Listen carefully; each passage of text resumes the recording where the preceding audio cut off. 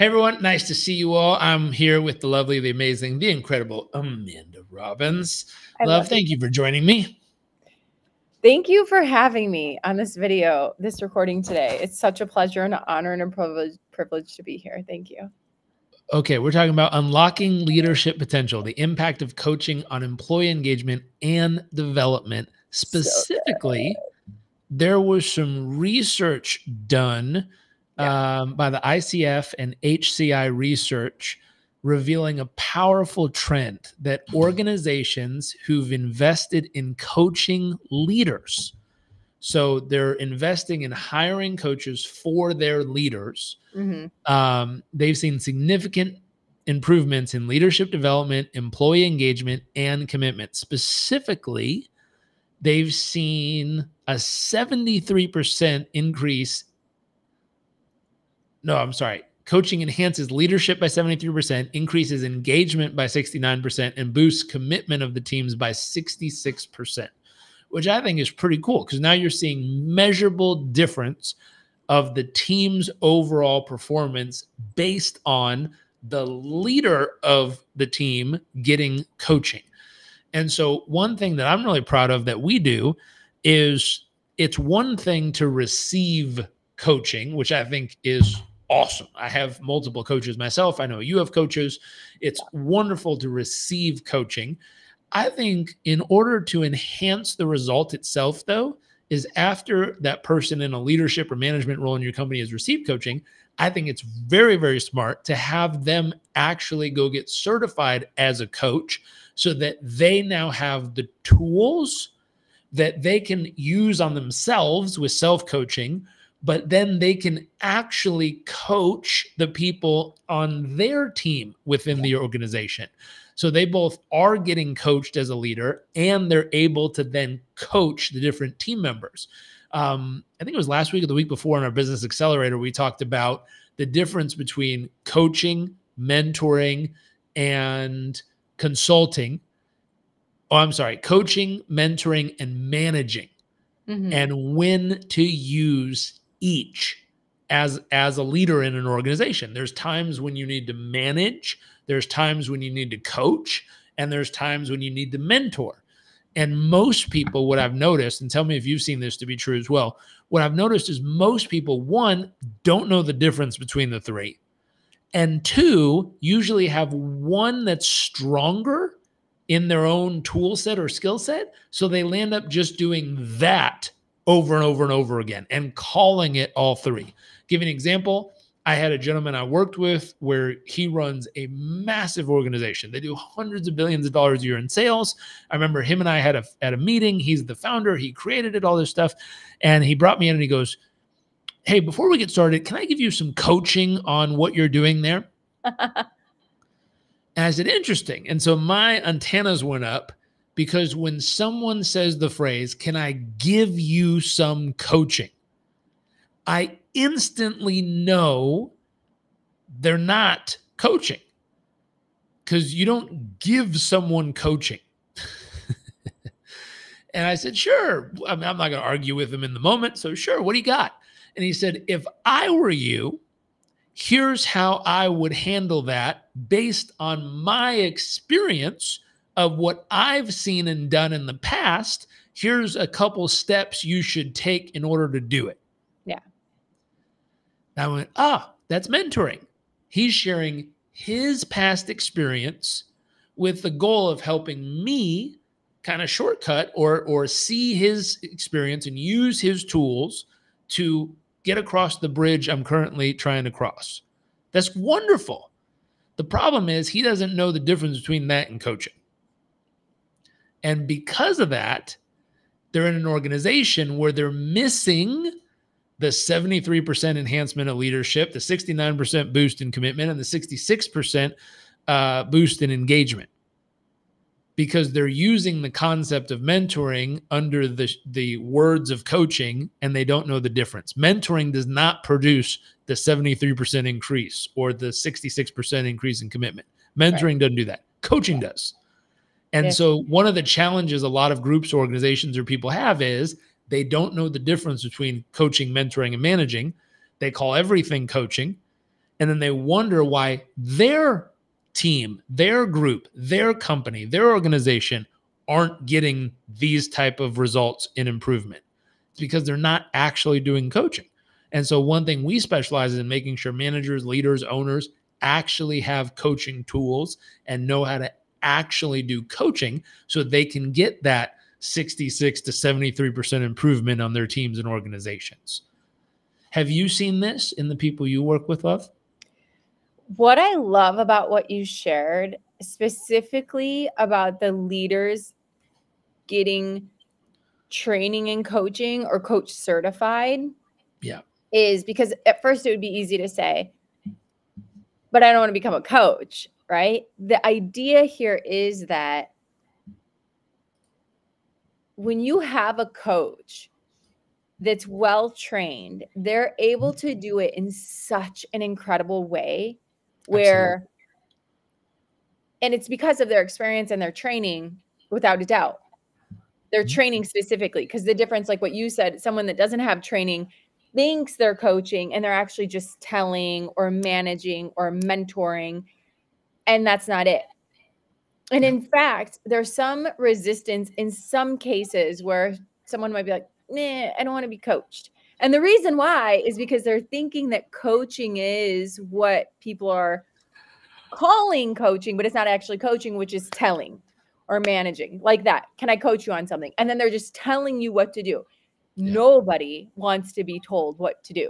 And that is definitely not what a coach does. A coach is not telling someone what to do. And what's beautiful is that when a leader gets coach trained as a coach, they're able to listen in a different way. They're able to understand someone in a different way. They're able to communicate in a way that people listen. They're able to lead in a way that they know how to drive performance and this collaboration together of their teams in a way that adds a tremendous amount of value to the organization. And frankly, they might not even realize that they're being coached in the moment because it's not what a lot of people think it is. A lot of people think that coaching is telling. It's not. It's not like what you said. It's not managing. It's not mentoring. It's not advice giving. It's not cheerleading. None of those things are none of those things are coaching. A well-trained coach is having a conversation with you where you actually feel like the genius, because you are. And it's so much about you instead of them telling you what to do. It's about you actually coming up, like tapping into that inner genius of yourself, or your highest and best version of yourself, your skill sets, your resources, your creativity, the abundance, like all of these things within you. But so often, people are really kind of diluting what coaching means, like what that means, because they're calling everything coaching when it's not that. So I really love that you brought up how powerful it is, for leaders to actually not only have a coach because of those statistics you shared, but also to go through coach training to better lead their teams. I love that so much. That's where I really see the magic at. And going back like 10, 20 years ago in the corporate world, and this is why there's such a shift, because we're trying to get away from just telling people what to do. Yeah. What worked for us may not work for them. What worked then may not work now. And if we actually can empower people to bring forth the best of themselves, their highest and best thinking, like all of these beautiful characteristics that we lose. We don't get to sharpen our people when we just tell them what to do, right? Yeah. And so anyway, I love that, because I think back then, like how much better the teams had I had coaching skills as a leader back then. And I was one of those people that thought I was coaching, you know this.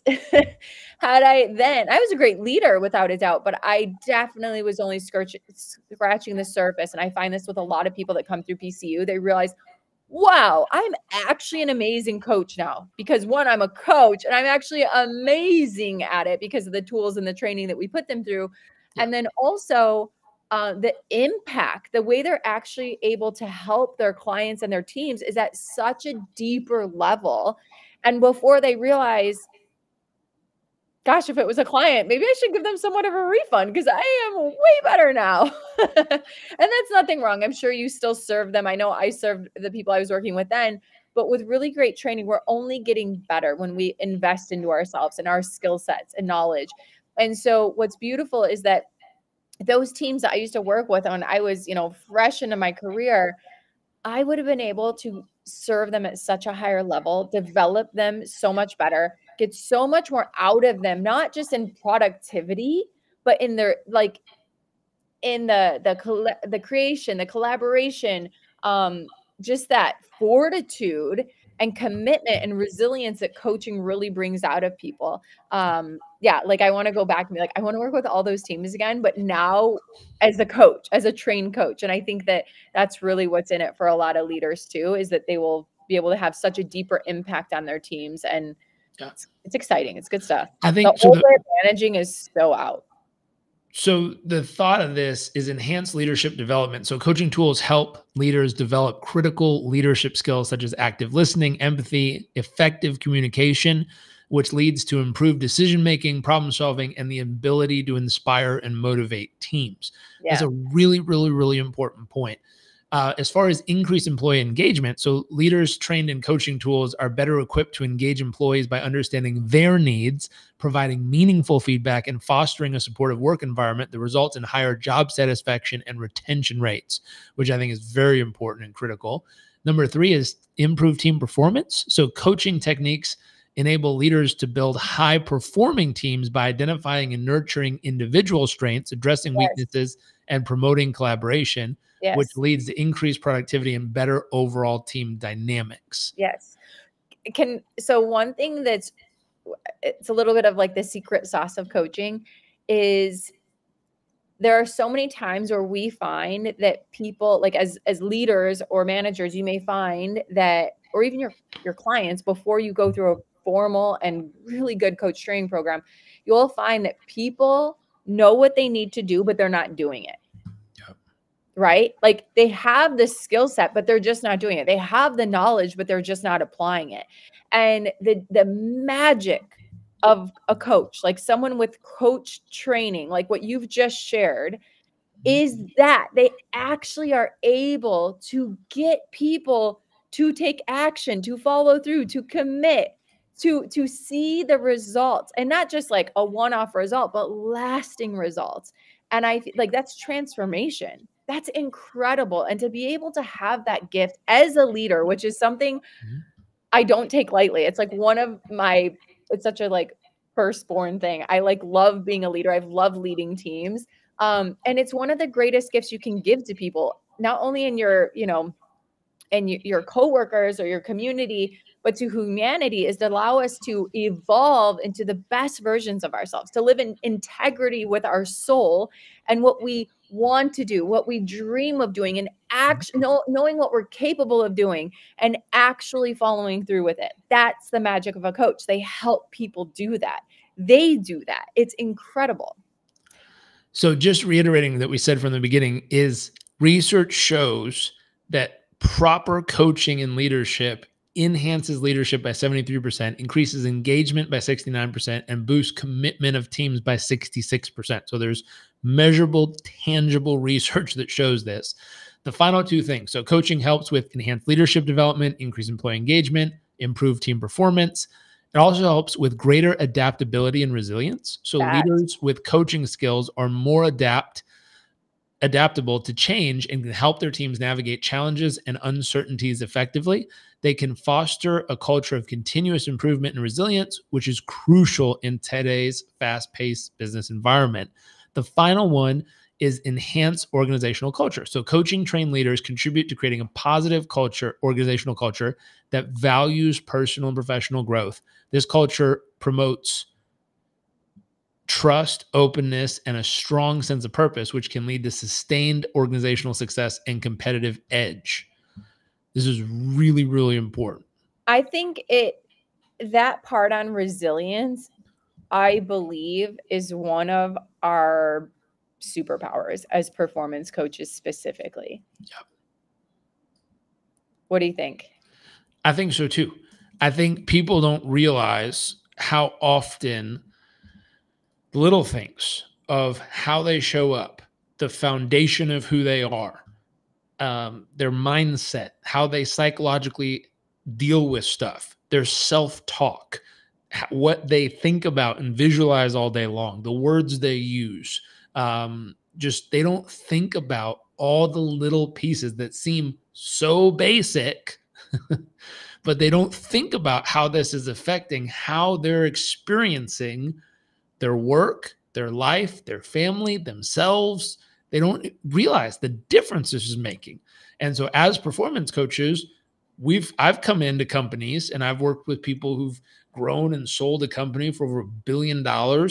Like I work with them, and the first thing I come in and do is help make sure that they are living their life in a way that is going to make them the strongest, most resilient, most focused, driven, excited, passionate, determined, healthiest, best version of themselves. Because that version of them will handle all of the problems totally different than the average or worst version of themselves. And so as performance coaches, we literally focus on the most important parts of this human being to get them to elevate as a human.